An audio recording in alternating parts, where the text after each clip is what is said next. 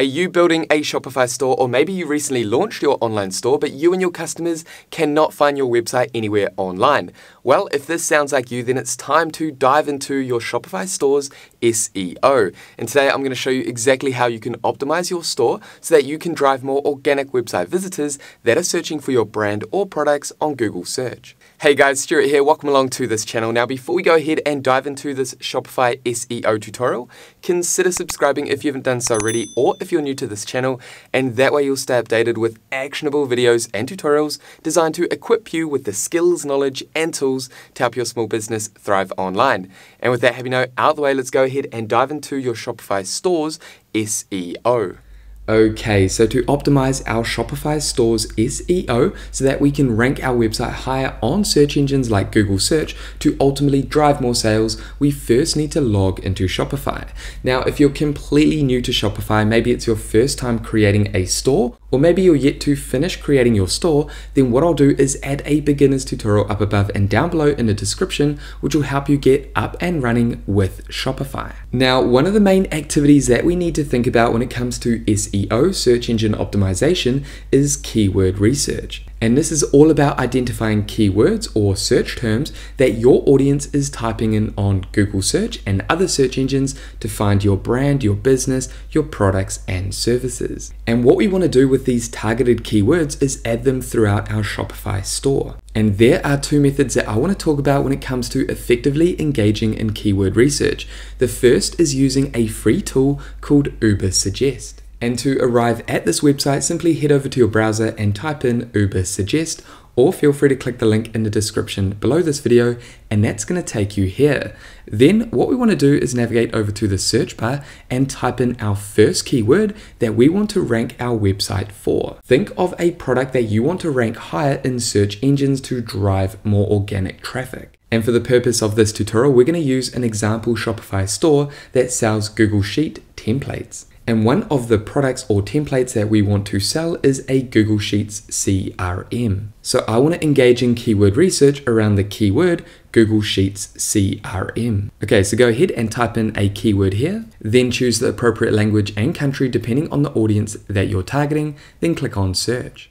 And if you currently do not have an account with Ubersuggest, you might need to create a free account. Then that's going to take you to the overview of the keyword that you entered. If we navigate down to the keyword overview, you can see the organic search volume. This is how many searches there are for this keyword per month. You can see the SEO difficulty, and this is between 0 and 100, and the closer to 100, the harder it is to rank for this keyword on Google search. And then we also have the paid difficulty. This is the same as SEO difficulty, however with paid advertising. So how hard is it to rank your website pages for this keyword using paid ads? And then we have cost per click if you're advertising for this keyword. And this is on average how much it's going to cost if you're targeting this keyword using ads. So $22.42 per click. Now what we want to do is navigate down to keyword ideas, and Ubersuggest is going to share some suggested keywords based on the keyword that you added. Now I can't find any relevant keywords down here,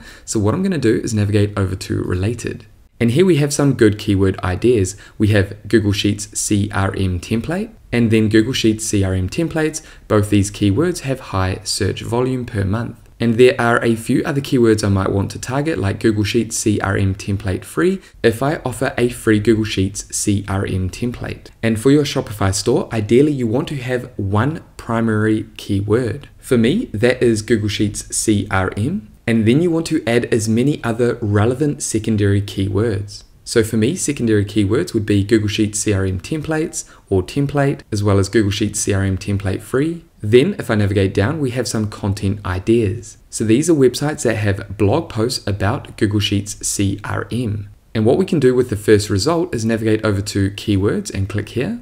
And that's going to generate a list of keywords that they are ranking for. As you can see, they've got these two keywords that we want to target, as well as CRM on Google Sheets, CRM template Google Sheets, and CRM Sheets. So these are other secondary keywords that I can use in my Shopify store. Then what we can do is navigate back over to keyword overview and then navigate up here, and what we can do is add a different keyword that we want to use to engage in keyword research. For example, this time I could add Google Sheets Client Tracker and then hit search. And as you can see down here, if you're using the free version of Ubersuggest, you have free daily searches available. And as you can see, I've used all my searches. However, this is a great way that you can engage in keyword research for free. Now, my next option is using a premium tool called Semrush. This is a all-in-one keyword research tool that we use nearly every day to engage in keyword research. To arrive at Semrush, simply head over to your browser and type in Semrush, or simply click on the link in the description below this video. Now, if you use my Semrush link in the description below this video, that's going to give you a 14-day free trial, meaning you can sign up, you can engage in keyword research, and within those 14 days you can cancel and not have to pay. So you can essentially engage in keyword research using this premium tool completely for free within the first 14 days. Now, once you've arrived inside Semrush, all you want to do is navigate over to Keyword Magic Tool and click here, and then type in your primary keyword. I'm going to go ahead and type in Google Sheets CRM again, and then hit search. And what you can do is under Broad Match, you can select the keywords that you want to target. For example, I'm going to navigate over here and click on this, and then come down and click on Create a New Empty List. And I'm going to call this Google Sheets CRM Keywords, and then click on the green tick. And as you can see, that's going to add this first keyword to our keyword list. Now here's another keyword I want to target, Google Sheets CRM template. We identified this keyword in Ubersuggest as well. And then we have CRM template Google Sheets, CRM Google Sheets, and then we have more options down here.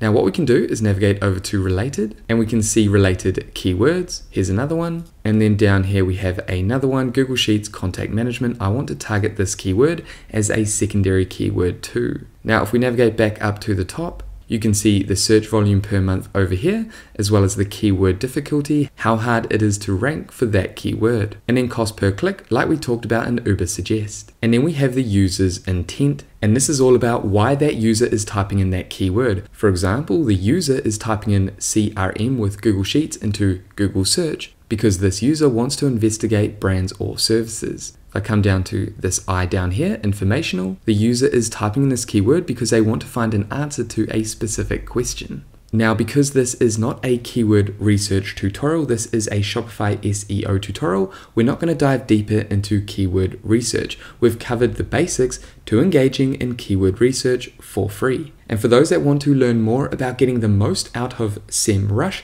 to engage in premium keyword research, then what I'll do is add a Semrush tutorial down below in the description for you to check out. Okay, so now that you have your primary keyword for your Shopify store and you have your secondary keywords that you've discovered through keyword research that you're going to use for your product pages and other pages on your website, what we can do now is head back to our Shopify store. And with those keywords, the first thing that we want to do is navigate over to Online Store, click here, and then come down and click on Preferences. Then navigate over to Homepage Title. This is where you want to add your primary keyword. As you can see, my primary keyword is Google Sheets CRM, and I've got that in my homepage title. Then come down and make sure you add your primary keywords as well as some secondary keywords into the homepage meta description. Now, the homepage title and homepage meta description is going to display in Google search, and it's going to look something like this. Okay, so once you've optimized your title and meta description with your primary keyword and some secondary keywords, what we want to do is navigate over to products over on the left-hand side. And this is where we want to spend the majority of our time, because what we want to do is optimize our product pages for SEO so that our product pages rank higher in Google search, so that we can ultimately drive more organic sales. So go ahead and select a product. Now, just quickly before I get back to this video, I just want to mention my all-in-one digital playbook that you guys might be interested in called Go Digital Now, the Ultimate Small Business Playbook. This dynamic book took me a year to create and is ideal for small business owners, new and existing, that are looking for a clear-cut digital roadmap for setting up the right tools, systems, activities, and strategies so that you can absolutely dominate online. I will add a link in the description below this video if you want to learn more about Go Digital Now. Okay, so with that out the way, let's go ahead and get back to this video. And when it comes to your product pages, there are 5 placements that we want to add our keywords in. And that's going to allow us to optimize our product pages. The first place is the title. Then we also want to add our keywords into the heading tags, as well as our content body. And then we want to add our keywords to the alt text in our images. And then finally, the URL. We want to add our secondary keywords into our URL. Okay, so let's quickly navigate through these 5 placements on this product page. Okay, so if we first look at the title, you can see we have some secondary keywords. We've got task management, we've also got all-in-one CRM, and then we've also got Shopify CRM, which is the name of this product. So we've got our secondary keywords in the title. Then if we navigate down the page, we have our headers. We have a header here. And if I highlight this, you can see that that is a header too. So we want to make sure that we have a secondary keyword in our header too. To do that, I'm going to navigate over here and add Google Sheets. Okay, so I have a keyword in my header 2. So we have header 1, which is the title, header 2, which is in the body. And then if we navigate down, if you have any other headers, ideally you want to add your secondary or primary keywords in those headers. So if I highlight this, you can see that this is a heading 3.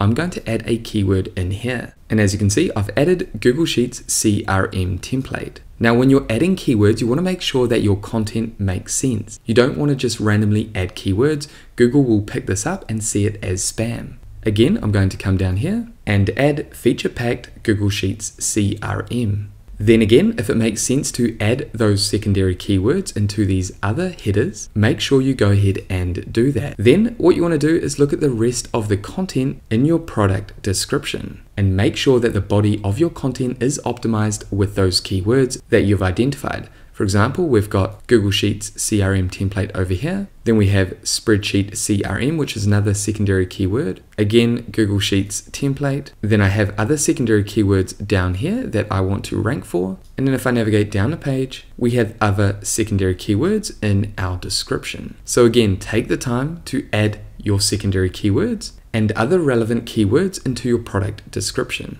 Once you've made those changes, click on Save. Next, we want to navigate down to Media. And if you click on your images, you can then navigate up to Edit Alt Text, and you can add your relevant secondary keywords to those images. I'm going to add Google Sheets CRM template and then hit Save Alt Text. And again, what you want to do is navigate through all your images and make sure that you have relevant secondary keywords added to the alt text. The keyword that I want to add in here is Google Sheets email marketing, and then save alt text. So what I'm going to do is quickly navigate through all these images and make sure that the alt text have been updated.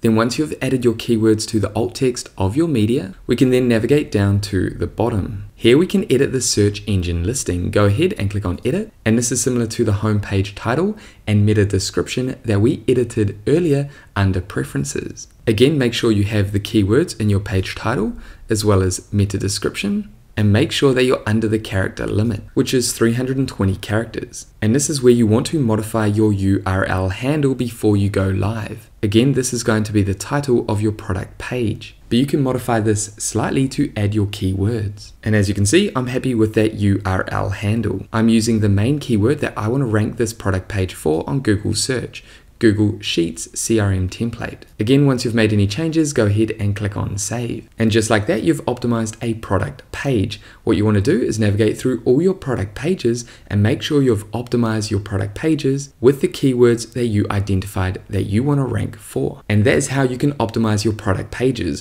What you want to do now is navigate through all your different product pages and make sure that you add the relevant secondary keywords and primary keywords in the 5 placements that I covered for your product pages. Okay, so what else can we do to optimize our Shopify store's SEO? First, we want to navigate over to collections over on the left-hand side. And this is where you want to optimize your collections with the keywords that you researched. Again, make sure that you have your targeted keywords in your title and description. And these keywords need to be relevant to your collections. And make sure that you've added the main keyword to this collection in the image alt text. Simply click on the image and then add your keyword.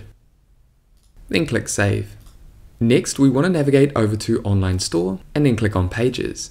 Then select a page that you want to optimize. Then simply add your page title and description with the keywords that are relevant to that page. And you want to do that with all your pages. You can then come down to Edit Website SEO. And again, just like I showed you, you want to optimize the page title and meta description, as well as the URL and handle down here like I showed you in the product page. So go ahead and take the time to do that just like I showed you when optimizing the product page. Then navigate over to Blog Posts. Now, if you're serious about SEO, it's important to create new content on a consistent basis. Google likes to see new content being added to your website, and each of your blog posts are going to target specific secondary keywords. For example, I could create a blog post about how to create a Google Sheets CRM, or I could create a blog post talking about the top 5 Google Sheets CRM templates. Essentially, what you're doing is creating content that is relevant to your brand, relevant to your products, that's going to help you get discovered organically online. Ideally, to grow your brand organically online through SEO, you want to create at least 2 to 4 blog posts each month. And remember, SEO, search engine optimization, takes time and consistency. Now, if you want to dive deeper into ranking your website organically for keywords, then it's important to learn more about the Google Search Console.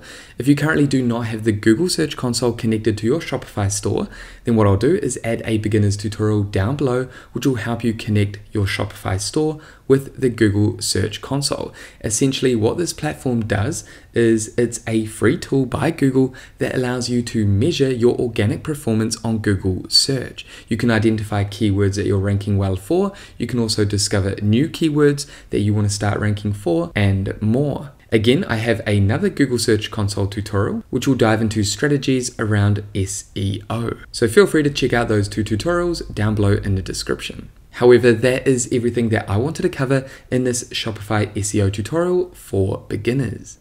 And there we have it, guys. That is it for this Shopify SEO tutorial for beginners. Now, if you have any questions about this video, make sure to pop them down below. And with that said, thank you so much for watching this video all the way through to the end. If you got value, make sure you leave a like and subscribe to this channel. And that way, I'll see you in the next video. Take care, everyone.